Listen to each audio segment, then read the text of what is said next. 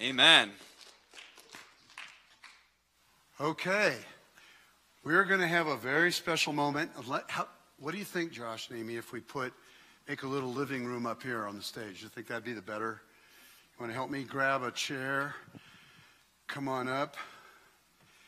So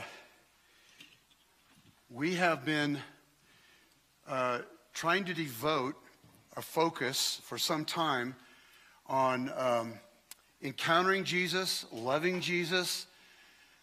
And Josh last Sunday talked about cultivating the fire of the Holy Spirit.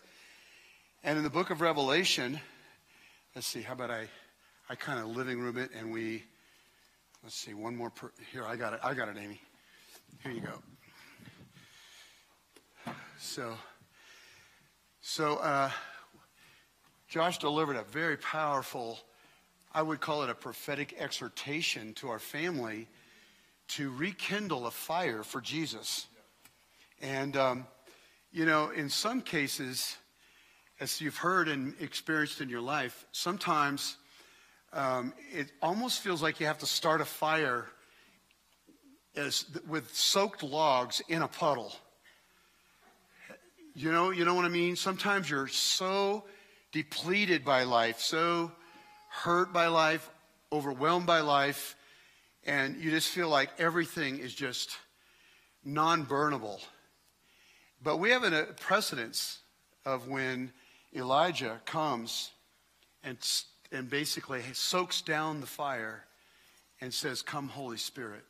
So what we're asking for is a supernatural igniting of a love fire in our hearts, in our family, as we round into 2023.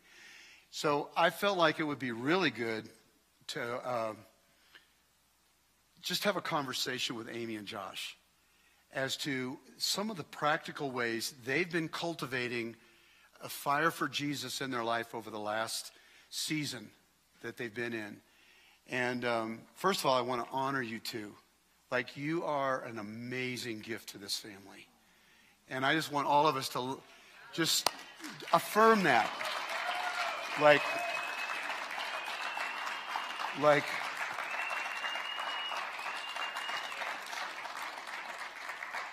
it was love at first sight with Josh first, before Amy, because Amy was out in the nations.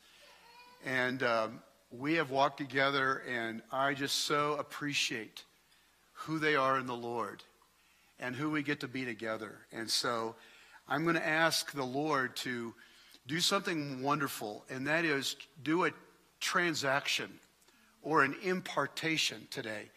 Not just information, but impartation.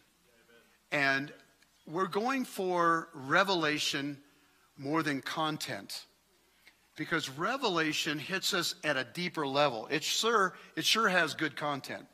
There's always got truth, but it opens up something in a way that we're never the same again. We see life totally different.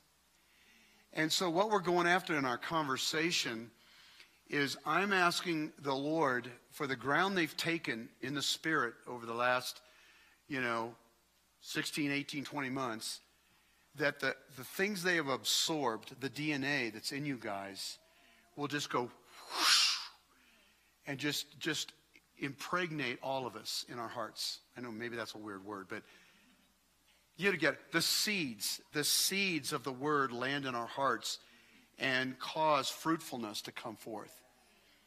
So I'm going to pray for this moment right now, and then I've got questions. I'm going to just let them free flow. And it's going to be a fun, family conversation around how to cultivate the fire of God. So Lord, we ache. We ache. Like we're hungry. Like we were meant to live at a level of presence and life that is profound. And we don't want to live beneath what you purchased on the cross. So we're asking today to ignite a fire, even if our logs are soaked. And we need a supernatural outpouring of grace in this weird world we're living in. So today, cause something powerful to take place. In Jesus' name, amen.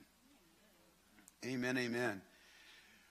Okay, beloved, wonderful ones.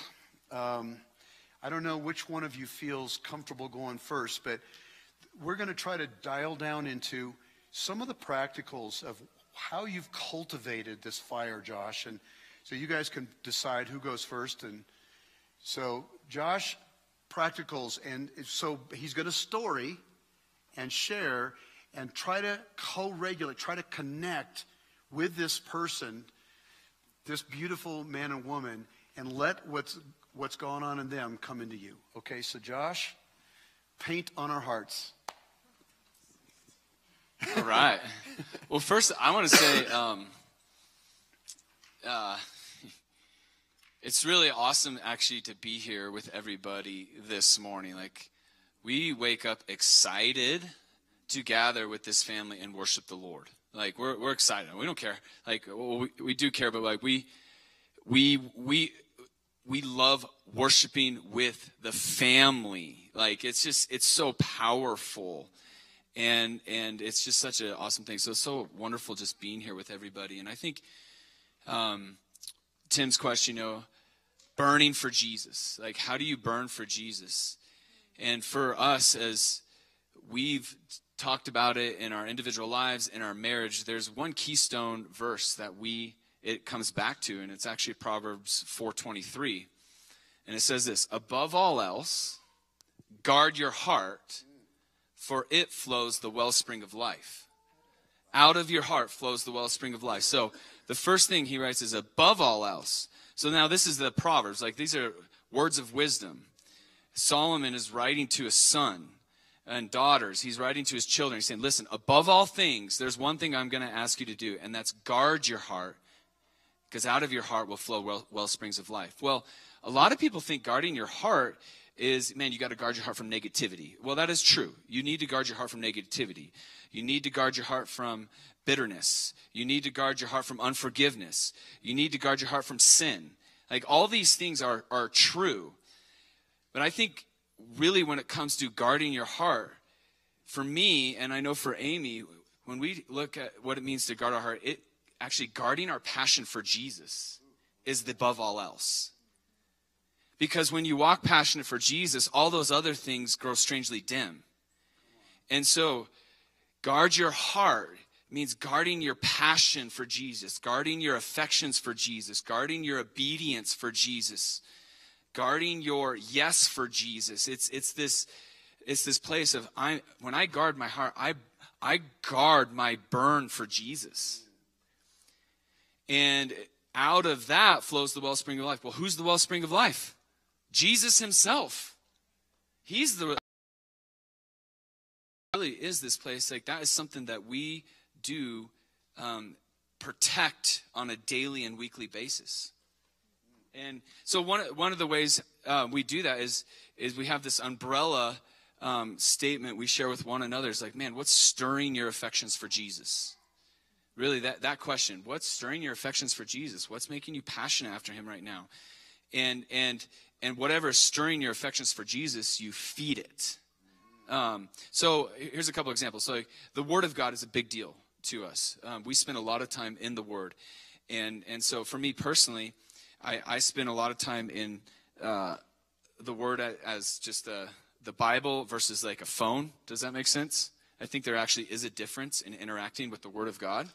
So I make an effort to spend time in the Word, and I read until he speaks. And then I stop. So I don't keep reading. I actually stop, because I'm not reading to read. I'm reading to connect with a person. And so I stop, and then I actually circle key words that I feel like the Lord is speaking. And then I just start a dialogue. It's a conversation. And I just say, okay, Lord, what are you saying? What are you doing? I know you're showing me things in this. And what happens is that Scripture actually comes out and just jumps on you. It jumps in you. So one example of this is, about 8 years ago, the Lord gave me a prayer to pray over my daughters. And I was in the scripture, and it was Luke chapter 1. I was just fascinated with Luke chapter 1. I knew there was an encounter with Jesus in Luke chapter 1 for me. And there's this particular verse. It's about John the Baptist, but the verse says this: the child grew in his love for God and became powerful in the Holy Spirit. And when I read that, it was like Jesus was speaking to me, and I knew that was a crafted prayer to be praying over my daughters. So over the course of years, we put them to bed, and then many times before we go to bed, I go in the room, and this is very private here, so don't tell the girls I do this, because most of the time they don't. But I go in and I lay my hands on them, and I just say, you'll burn for Jesus, and you'll be powerful in the Holy Spirit. And like, it's interesting because over the course of time, we're seeing their hearts now begin to burn, and I really believe that started 8 years ago with that encounter with him in the scripture. I mean, Adeline, like, that was for me, that was just really neat that she had the courage to share that to Danny, what was on her heart, but it's because she's hearing his voice and she's burning. So that's one way in the scriptures. And the other way is, life is busy, right? So it's hard to open up the Word of God sometimes for everybody. So I actually use an app called the Abide app. A Dwell app. I got it wrong. Sorry. The Dwell app. I have a few apps on my phone. But the Dwell app is the one I use a lot. And it's really neat because you can listen to the Word of God. You can pick the voice. You can pick the translation. And you can put music behind it. And it just makes the Word come alive auditorily. And so my days usually start pretty early. So I wake up between 4:30 and 4:45. I go to CrossFit, try to, just because that physical exercise is really important for me. And then I have a window between 6 and 7 every day where I try to make the girls' lunches and snacks and have like Amy's coffee or a tea ready when she's going in the morning. I just feel like that's a way I can serve my family. I can model my burning for Jesus. Like I'm a servant leader. And I want to take the weight off of them and Amy just to serve. And so, but what I do is I put that app in and I just listen to the Word of God while I'm doing that. So it's really neat because it's in my earbuds, and it's really neat because I can really hear His Word while doing things and being on the fly and serving the family. And so, because sometimes sitting down and reading isn't practical. It's like there's stuff I need to do that we got to get done to start the day, and this is a way that actually helps me get in the Word more. So those are two ways to get in the Word. I'll stop there. Keep going. Well, hold on. This is what I'm hoping that an impartation just happened for kind of another awakening of how important living with Jesus in the Scripture is. I got the Dwell app, and it is incredible.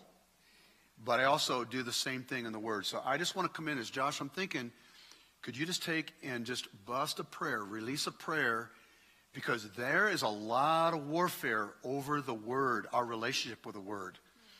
And hell does not want us cracking our Bibles and reading. I mean, I'm serious. And so I'm going to ask that we break that spirit of distraction and interruption and go for impartation to this, where a new love affair happens with Jesus through the Word. Would you just pray for that, Josh? Yeah, Lord, I pray for all of us that we could take we'd have a new relationship with the Scriptures. And that's, I'm here to meet Jesus. I'm not here just to read. I'm here to meet Jesus in the Word. And I pray, God, that every single person would find and feel your presence in the Scriptures. And that there would be a new awakening of love for your Word and interacting with you in your Word in Jesus' name. I think another thing in that, this is what's cool, is with that Word is about 6 days of the week, we actually sit down with our kids and we read through the Action Bible. So cool. And so our kids have actually been through the Bible probably 3-4 times now. And it's actually really neat. This is a really cool resource because it's got pictures. But what's kind of mind-blowing, I find myself doing it more for me than them sometimes to learn the stories and interact with the Lord. But that's another piece with the Word. I think I was glad that Josh brought that up too, because that's something that we, just as a family, have felt like the Lord gave us an invitation that we're to model it. So our kids oftentimes will wake up in the morning and they'll walk in and find, me reading my Bible, and they'll walk out to the living room and find Josh reading his Bible. And I remember growing up as a child and waking up and finding my mom in the living room with her cup of tea by the fire reading her Bible. And it sounds like a simple thing, but it's a modeling, and so much is caught more than it's taught. And so just that little, and they know, Dad and Mom, the first thing we do in the morning, that's our time with Jesus, is to seek his face. And they even notice a difference in my countenance when I didn't take the time to be with Jesus. It's like, oh, wow, Mom, did you have your time with Jesus this morning? Like, want to get back in there, Mom? And it's true that, because it's that place of just presencing with him, and out of him flows life, and out of him flows peace, and out of him flows the ability to love well. I cannot love well apart from Jesus and him filling me fresh every day. But the other thing is that we just felt like during the COVID season, the Lord just put this strong impression on our hearts that we're to place a stake in the ground with our children. And we had already been doing the Bible, but we felt like we needed to get them up earlier in the morning. Not really early. We don't get them up like the Grusendorf girls or anything. But we get them up a little earlier in the morning, and we sit down as a family, and maybe Josh is getting the breakfast ready, and I sit down on the couch with them, and we pray. We ask the Holy Spirit to give us hearts that are fertile soil, that would plant seeds in our heart as we read his word, so it doesn't just become like routine. And then we read through the stories together, and oftentimes they'll be like, Mom, do we have to stop? Can we keep going? And they're hungry. They're passionate about Jesus and the word. They love encountering him. And then we stop and we pray. We ask, okay, what are some prayer requests that we have for the day? And I'll have Adeline pray for Annika, and I'll have Annika pray for Adeline's teacher. And Elise is usually not as much in the mix, but she can hang. She's just sometimes, she can hang. She's just sometimes not as helpful in the whole pray for one another realm. But she's like hitting someone or something. But that's okay. It doesn't matter. I mean, the seeds are going in. You know what I mean? But and then we'll rehearse testimonies of prayers that we'll rehearse testimonies from the prayers that we've had the days before. It was like, hey, how did that test go for you that you felt anxious about, Adeline? And she's like, oh, I got an A. And then we stop and we thank Jesus. And we rehearsed like somebody had a relational difficulty and the Lord made a way where there was no way. And we had prayed for 2 weeks and there was a breakthrough, and we just stop and rehearse that testimony. So it's just taking time with our kids to build that personal relationship and personal history with Jesus. And we don't spend more than 13 minutes a morning with our kids. And then in the evening, we do the same thing before bed. But it just has created like sort of the stake in the ground, like that word is getting inside their hearts, and it's planting seeds that will grow fruit and bear fruit as they grow. So good. Amy, this is so profound. I hope young families, old families are picking up just creating that culture. Would you pray over very overwhelmed, busy people that we can literally integrate Jesus and the Word into our family life? I thought that was incredible what you just shared. Yes. Yeah. Absolutely. Yeah. Yes, Lord, we do. I just right now want to just release the grace, the creativity, the anointing for mothers and fathers, for aunts and uncles, for friends and grandparents. Lord, to just be able to step into that place of stewarding the children in their lives as their first disciples, their first fruits of discipleship, Lord, and that they would just have, that you would put in their spirits creative ways, plant seeds of creativity for how to just cultivate a fire and a passion for you, Jesus, an ability to interact with your word and to know your voice and to be led by your spirit. And I just release great grace, great favor, and the anointing of your spirit to do it over this family in Jesus' name. I'm going to add one more thing. Lord, give practical help. First of all, dissolve any shame or guilt, because, hey, we start where we start. And sometimes we just need to start. So Lord, give us wisdom and grace to know a step we could take today or tomorrow toward and into this direction. Okay, Lord, I ask, speak one step toward and into what Amy and Josh are describing as a family rhythm. In Jesus' name. Beautiful. Okay. How we doing? Everybody okay? You liking this? All right. Yeah. Yeah. By the way, I never heard any of this as a young couple. And with our babies. I wished I would have heard this when we had our children. This was never talked to us about. We tried quiet times and devotionals, and it was a little rough. But we finally had to break and do different things. But this is profound stuff. And so I want to thank you guys for being pioneers and paving a way for new families to walk into this rhythm. I think of really big things happening right now. Yeah, and I think a part of this is, pretty much any human being can latch onto this. And we learned this in our sabbatical, and we're still trying to practice this today as the pressures of life creep in. I mean, life is full of pressure.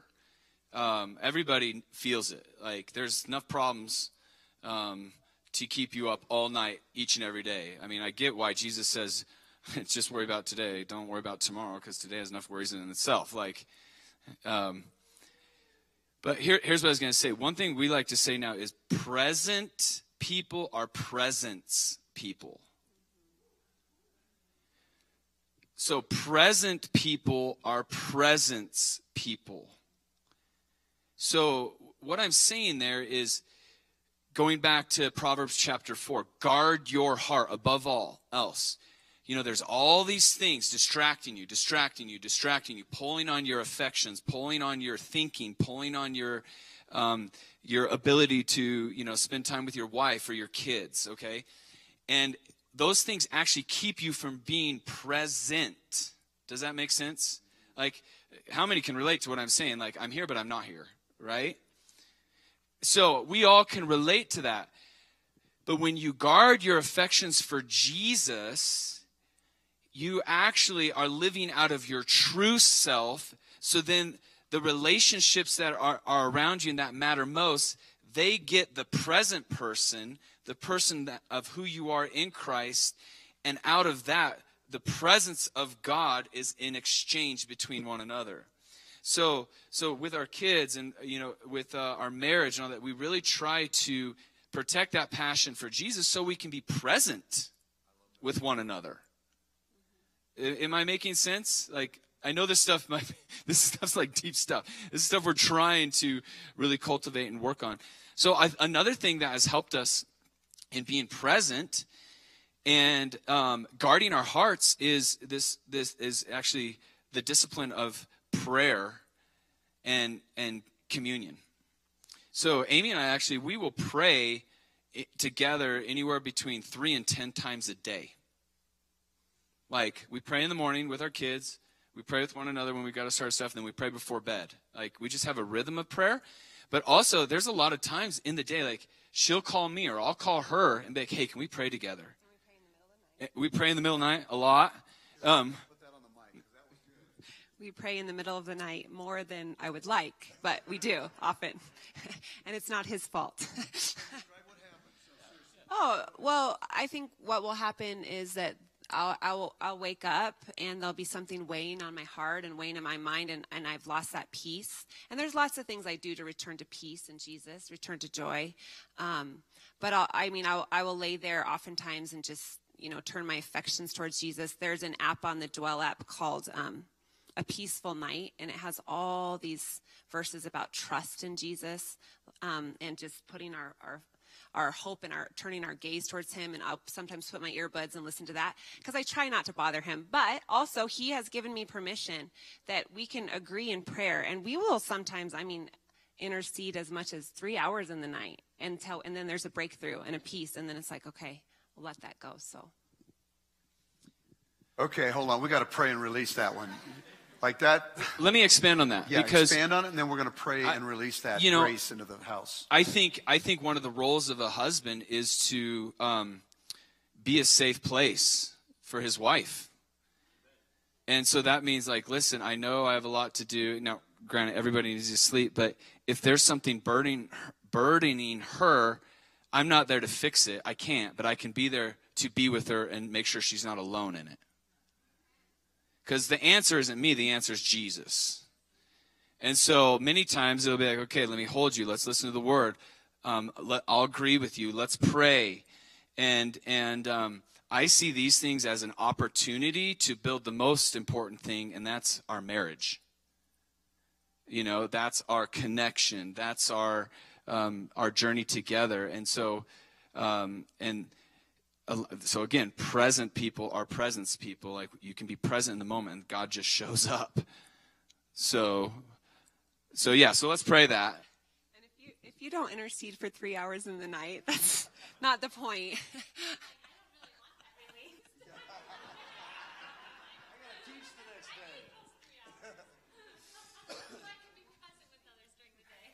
Hey, Josh, just before you pray, this presence thing, presence and presencing, tease that out just a tad more, because, you know, for me personally, you know, I'm spinning plates, and Janet has expressed real hurt when I'm distracted, and it doesn't feel like I'm connected to her because I'm problem solving at the table, and she'll actually stop me and say, you're here, but you're not here.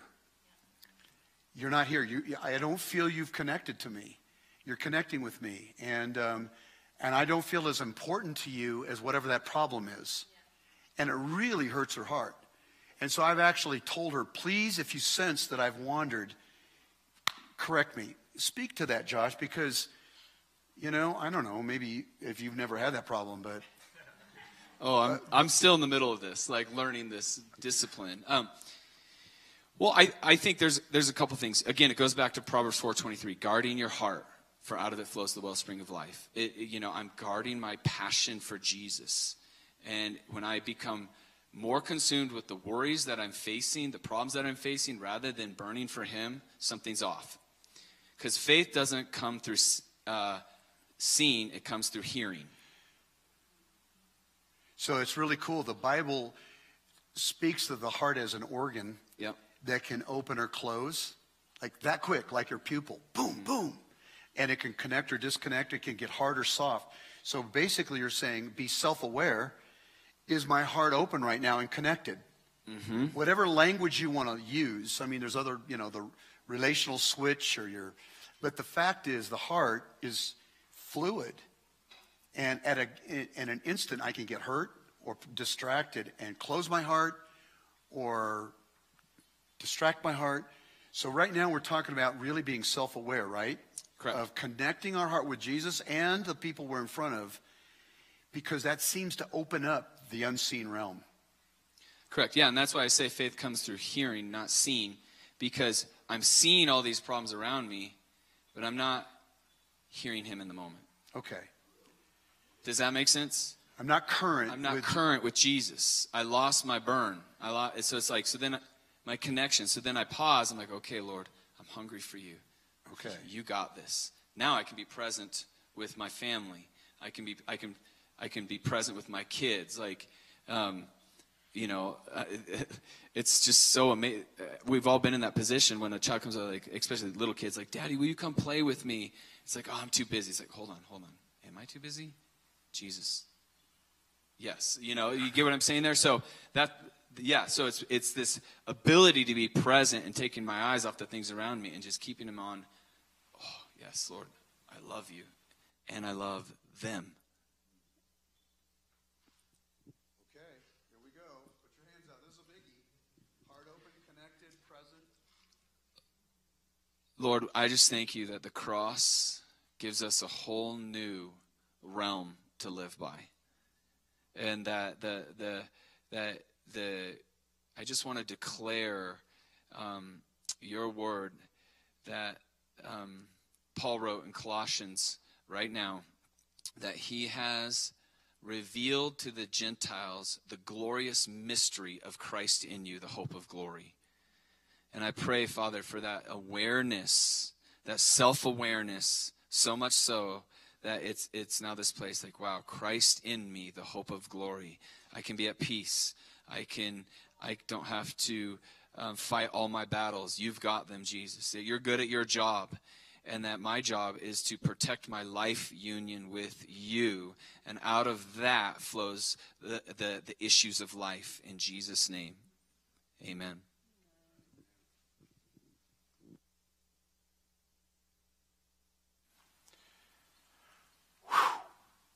Well, we've been fed. We got more.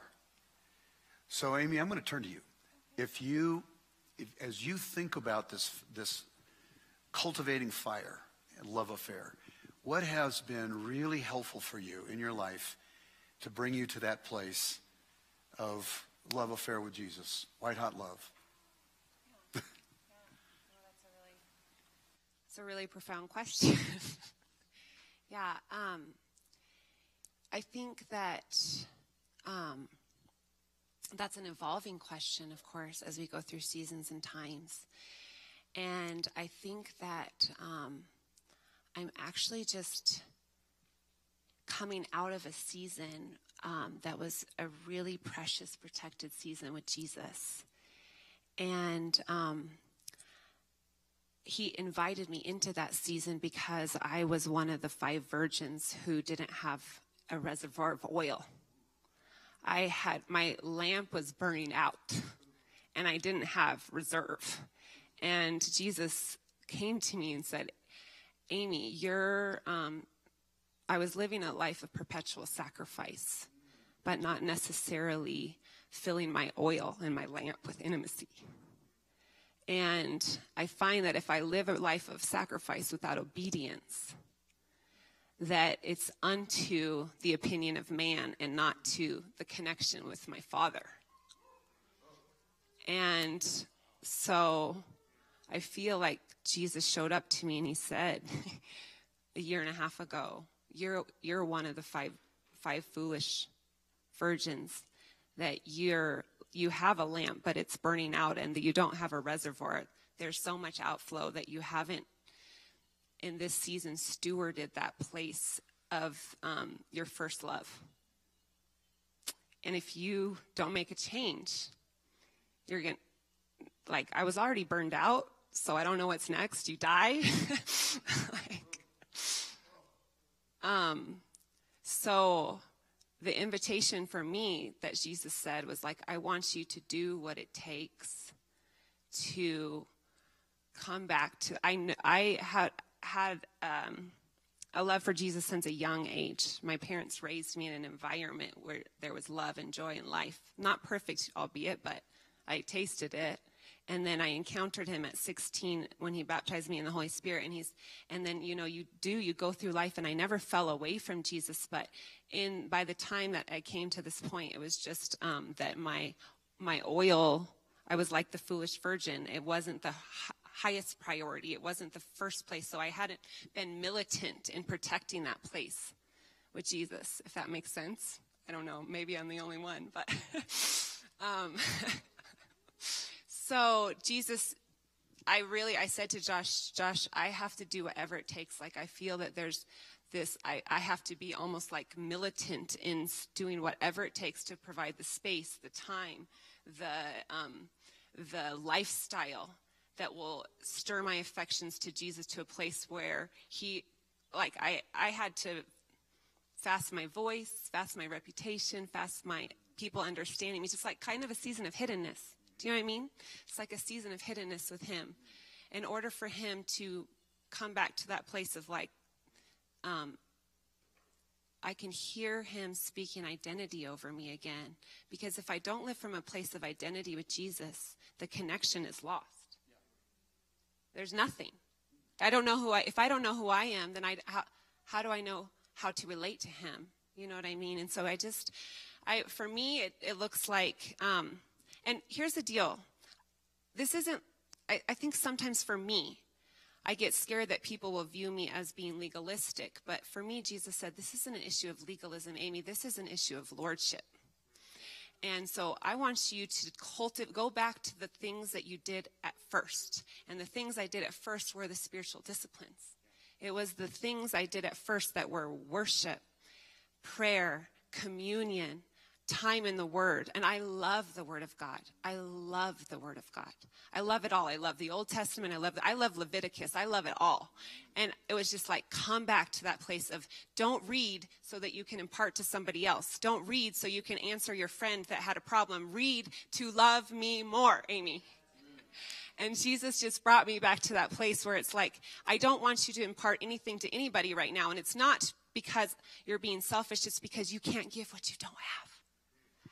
And so he brought me back to that place of like, I want you to come to the secret place and cultivate the lifestyle. And I want you to do it for the generations, because every yes that you say to me, Amy, will reverberate through the generations. And you're raising regal women who are going to rule and reign and bring the kingdom on this earth. And so you don't have a choice. So, and my father was a first generation Christian. And his yes to Jesus reverberates to the generations.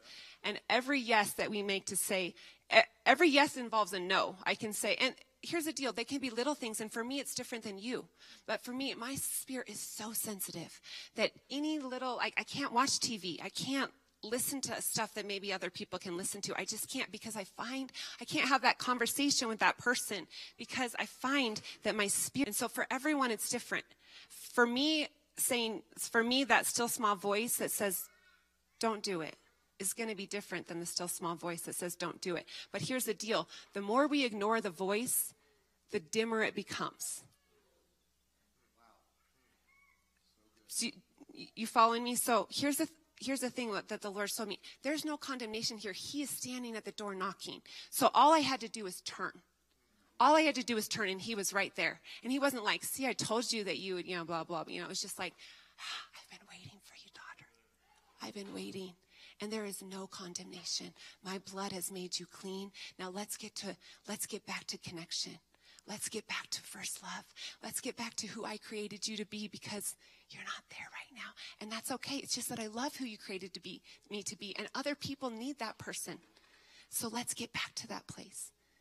And I think that the most amazing thing about cultivating a lifestyle of connection and intimacy with Jesus, I just love this. He showed me this a few years ago, but it's just something that I've latched onto, is that in the natural realm, these really aren't very important anyway. In the natural realm, when we're hungry and we eat, our hunger subsides. In the spirit realm, when we're hungry and we eat, we become more hungry. So I found that I had lost that place of hunger, that true hunger for Jesus. And then what the most amazing thing is if I just take one baby step towards Jesus, and I'm like going through my day and I'm like, wow, I'm not feeling it, but I'm going to choose to stop. I'm going to choose to crack open the Word, not out of legalism, because I'm desperate. And I'm going to open the Word, and if I find that the more I eat of the Word of God, the more hungry I become for the Word of God. The more I get into His presence, the more hungry I am for His presence. I don't know if any of you have tried to cultivate a discipline that maybe you weren't good at first. Like for me, when I started silence, I started cultivating the discipline of silence, like just listening to Jesus, just stopping and like listening. At first, 2 minutes felt like a long time, because my mind was, that you're wasting your time. And then it was like 5 minutes, and then it's 10 minutes. And the more I eat of Jesus, the hungrier I become. The more I feast in His presence, the hungrier I become. And that's such an amazing spiritual principle. And some of us aren't even hungry anymore. And that's okay. All we have to do is start to begin to eat of Him, and the hunger returns. Anybody hear me on that one? Yeah. Okay, so. Okay, we're going to,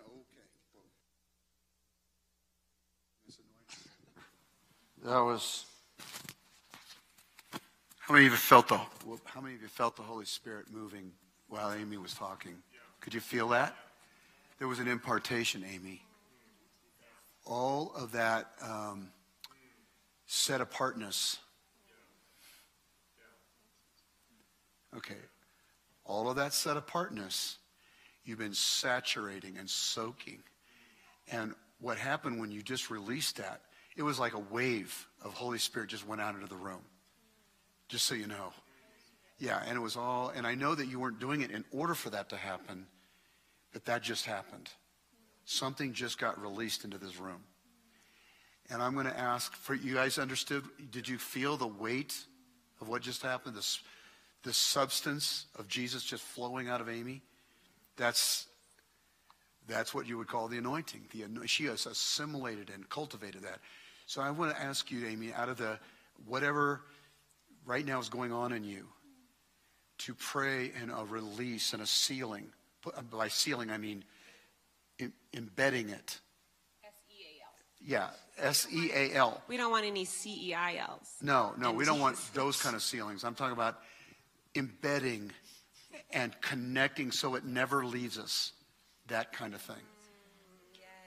And I'm just feeling so grateful for you right now, Amy, because I know that in and around that was a lot of warfare. A lot of confusion, a lot of warfare in and around that. Hell did not want you breaking through. But you did, by God's grace. So, boom. Yeah, God, I'm so grateful, Father. I'm so grateful just for your divine interception, that you loved me enough to not let me continue down that path. Ooh. That you love me enough to apprehend me. And Jesus, I know that each person in this room, you love them deeply exactly where they're at. You love them enough to say, I want a deeper connection with you, son. I want a deeper connection with you, daughter. And I know it might not look like it looked for me, but it will look like you showing up in a greater measure. And I just release a greater measure of the baptism of the Holy Spirit and fire over every person here. A greater measure of the love of Jesus, that first love, that you would bring us back to that first love, that way we felt when we first touched and tasted of you and your goodness. And Jesus, I'm just releasing a white-hot, fiery love, that we are a church of the 5 wise virgins who cultivate our oil, and we are ready to receive the bridegroom.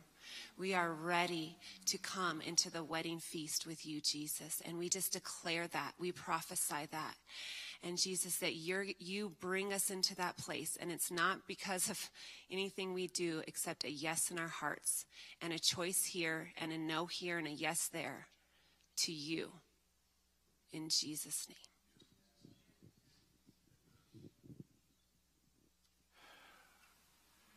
Yeah, just kind of breathe a minute. Just let that kind of soak in.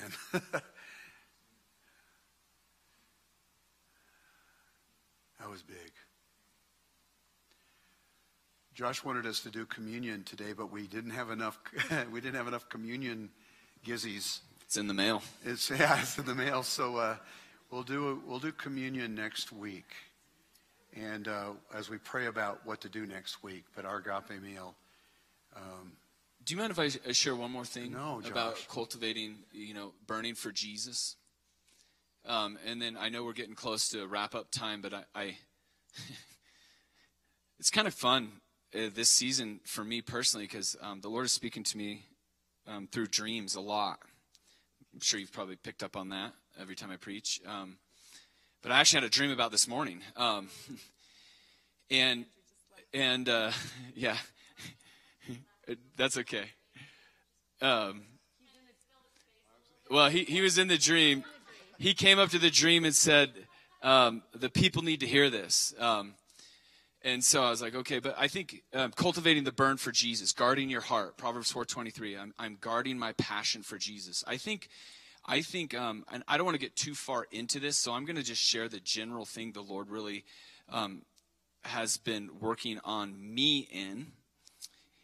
And it does come to this issue where the wisdom of the world replaces the power of the gospel. And I think in protecting burn for Jesus, over the course of this last 16 months, I've been taking inventory where the wisdom of the world actually replaced the power of the good news of the gospel. And it's super subtle. It's super, you don't necessarily know that. And it's a relational thing. The Lord has to show you these things because actually there's a lot of wisdom out there that is good and it's right and it's very good practices for people to walk in.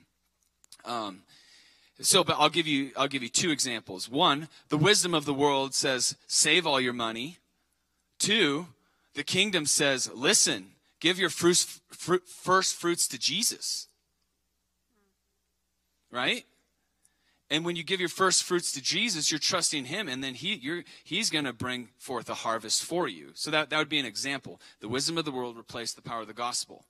But I think another thing, and I'm going to just be a little personal here, is over the course of time, whenever you're in a place of leadership or even in family relationships, whether it's a close family, extended family, the world will tell you trust is conditional in relationships. And it's actually really good advice. It is, because trust truly is conditional. But, and there is a but, that is not the power of the gospel. Because doesn't the word of God say, keep no record of wrong? Love always protects, love always trusts, love always hopes, love always perseveres, and love never fails. We were taking communion a while ago, and I felt like the Lord told me, like, Josh, what's going to create a burn inside of you is you let go of control, whether you can trust somebody or not, and just start believing the power of the gospel about them. It's time to press delete because I close my case on you. Will you close your case on them? Now, I am not promoting people being in abusive situations or really bad situations where you have to have boundaries. But what I am saying is protecting your burn. Because there is this place in life, I think, that people get relationally in family, whether it's kids towards parents, young people towards parents, or parents towards kids, or towards extended family, or if you're in a business atmosphere, you have relationships with people there, or in, it doesn't matter. There's all relational. But I think what happens a lot of times is people apply that good advice, but then they lose sight of the power of the gospel and the blood of Jesus, and that I'm supposed to look at them as if they never sinned against me because their case was closed at the cross. Thumbs up if I'm making sense right now. Okay. So as Amy and I have been processing this in our own life, we recognize there's this reservoir of grace available. But as long as we're holding a case, as long as we're, we start stepping out of grace. The grace is there, but we're stepping out of it because we're wanting to monitor. We're wanting to just make sure it's still good enough rather than believing what the blood of Jesus says about the person. The blood always speaks the better word. What the blood of Jesus says about maybe one of our daughters, like, man, can I trust them with this? And it's like, wait. And then the Lord's like, no, wait. They'll pick up on that. Tell them you believe in them. Give them a chance. And they'll get it right. There's actually the story of Heidi Baker. She's an amazing prophet of God. She literally takes care of thousands of orphans. She had this one orphan, and he was about 18 years old. And he loved the Lord, but he kept wrecking their trucks. So he would help people drive supplies to people that needed food and water. And every time you'd give this young man the keys, he would wreck the truck. And this is Mozambique. I mean, they don't have a lot of trucks there. It's super poor, not a lot of money. And this guy kept wrecking the trucks. And her whole staff was like, you got to stop giving this guy the keys. He keeps wrecking the trucks. And the Lord said, give him the keys again. Give him the keys again. I think he went through, like, she tells the story, like 3 to 5 trucks, like, over the course of time. Love always protects, always trusts, always hopes, always perseveres. Love never fails. Well, this young man ended up actually becoming one of the most trustworthy people to deliver supplies to people that needed it. Here's my point. Unless she saw him by the Spirit, she wasn't going to be able to give him the opportunity to get where God was taking him. And so I think that in relation to protecting the fire is actually been really important to me, because it's actually helping me pick up a lens of a hope-filled story and gospel. And it takes the worry off of me, puts the responsibility on Jesus, and we see the power of God begin to move in ways that we never thought was possible. So that would be another thing in protecting the burn. Woo! A gospel lens, I'm going to have you pray that and release that. A gospel lens, both this way, because we have access to the grace of God this way, but a gospel lens toward people, because they're inseparable, right? I can't say I love God and then not work this out relationally. And I think there's the test, right? There's where it's going to be the roughest, is we're going to have malfunctions, misunderstandings, really painful moment. And the more we care about the family or the people, the worse it hurts, right? And so to find the fire of God in the midst of our pain and hurt and disappointment and confusion, that is a prayer. See, I feel like that is one of the seasons God has been taking us through. Here's why I think. Because he is wanting to build a wine skin that will hold the wine and not dissipate in 2 to 3 years. Because every single move I've been a part of, Josh and Amy, literally every one, has had a major breakdown, of relational breakdown. I'm talking about high-level leaders that were the instruments God used to unleash that move. And they had a meltdown in their relationships, and it caused a wineskin fail.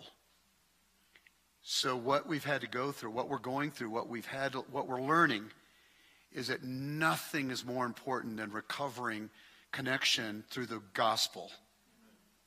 But I can't do that just in my own humanity. If I don't call on Jesus, I'm a fried. There's nobody that good. There's nobody that capable of working through that enemy space and reconnecting outside Jesus. And so we're finding that God's setting us, I feel like he's setting us up as a family to having passed tests and mature to the point where we can steward this level of the gospel and grace. And I couldn't be more proud of 2 people than you two. I don't know as if anybody, I feel more, godly pride, not weird pride, but godly gratitude for you two, for the way you've been stewarding the season. And what you just said was like amazing.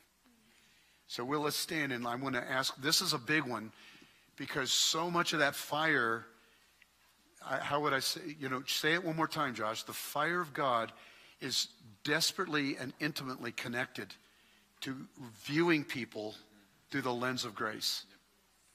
Would you say that one more time the way you said it? Because it was so like... I'm not sure how I said it. Yeah.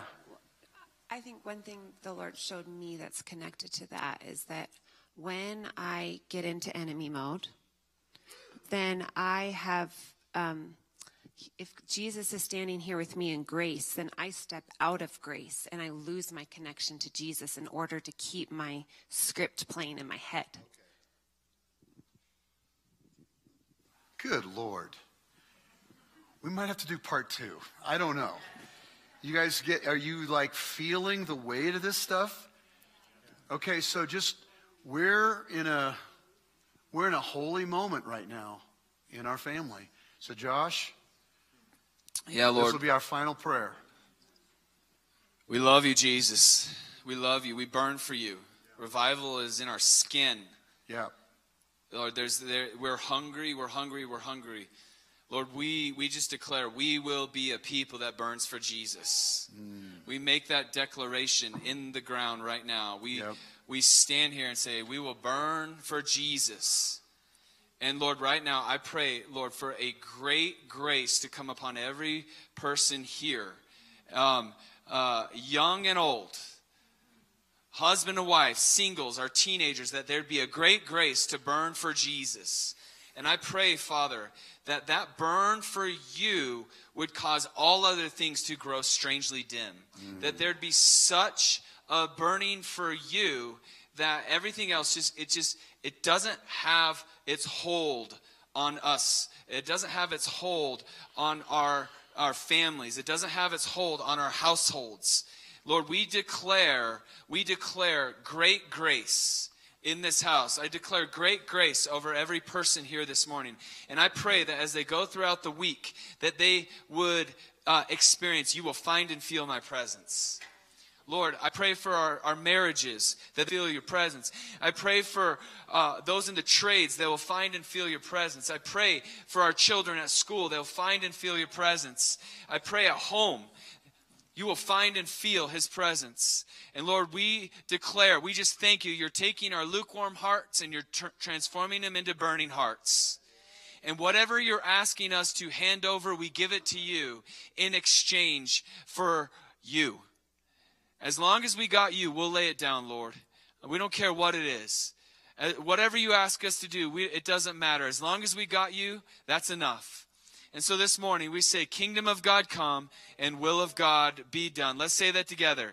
Kingdom of God come and will of God be done. Do it again.